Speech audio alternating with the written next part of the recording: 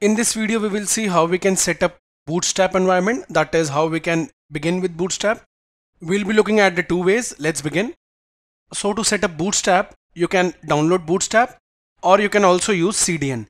So what are the differences? If you'll download Bootstrap from the official website, that is getbootstrap.com, you can host Bootstrap on your server.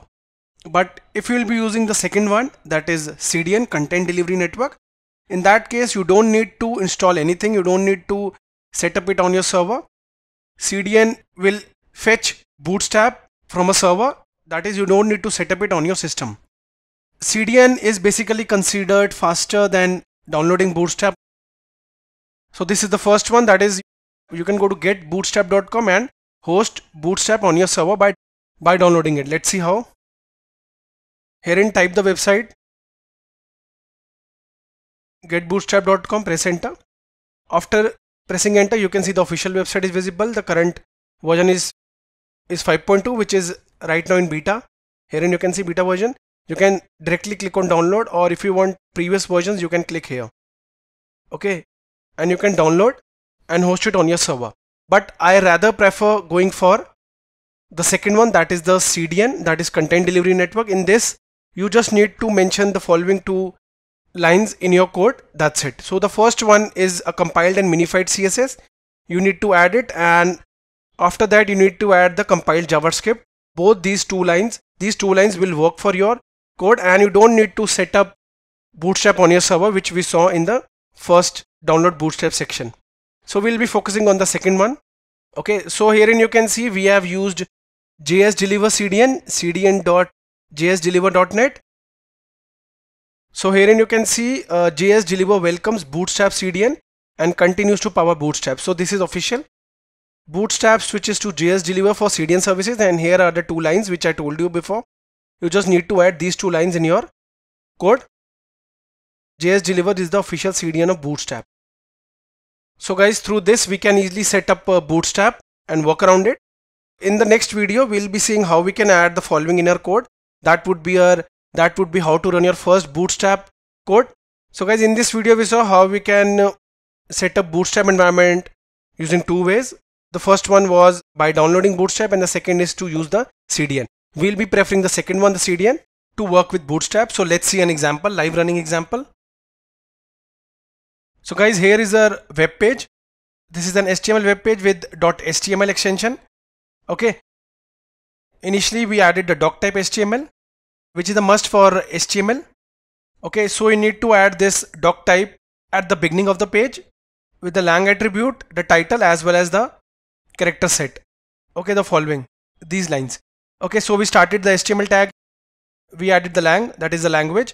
The head tag, within that we have a title attribute in HTML. Okay, we added the title Bootstrap example. Then we added the character set. Okay, after that guys, since Bootstrap is basically designed to be responsive on mobile devices, okay, so to ensure rendering and touch zooming, you need to add the following meta tag inside the head element. That is, inside the head element we added the following meta tag. Okay, herein we added the viewport. Herein we added width is equal to device hyphen width. Basically this part sets the width of the page to follow the screen width of the device. Okay, this will also vary depending on your device, whether it's a desktop, a tablet, a mobile. The initial hyphen scale is equal to 1 is used to set the initial zoom level when the page is first loaded by the browser.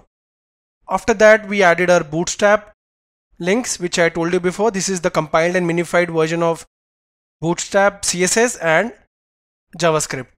Then guys, we are inside our body tag wherein we will write the code. So the code basically depends on the dot container as well as dot container hyphen fluid classes. What are these? Let's see. So guys, the first one is our fixed width container.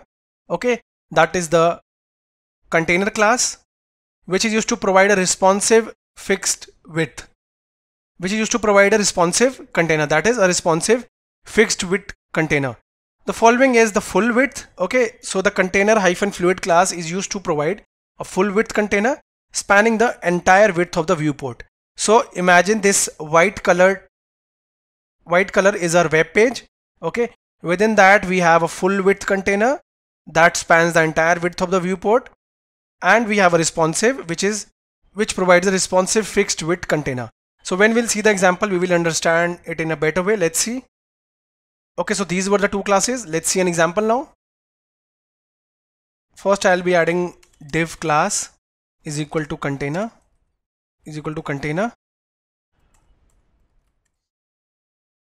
and then I'll be adding container hyphen fluid class. Okay, so I told you container class basically provides a responsive fixed width container. So within that, let's say I'll be adding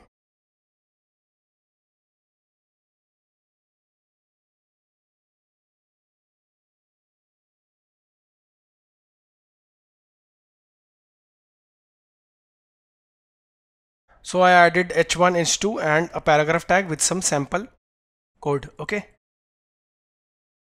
now moving further, I'll add the same here for our example. Okay, so now we have our container class and container fluid class. Now when I'll run it, so herein you can see the first one was our container class, that is responsive. Okay, and the second spans the entire width of the viewport, that is container fluid class is the following. It spans the entire width of the viewport, the entire web page. Imagine this as a web page. When I'll drag it, you can see the difference on responsive as well.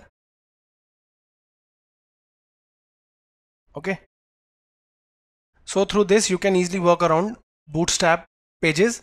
That is how to create a web page using Bootstrap. So guys, in this video we saw how we can work around Bootstrap web pages, how we can create it. We also saw the two containers used in Bootstrap.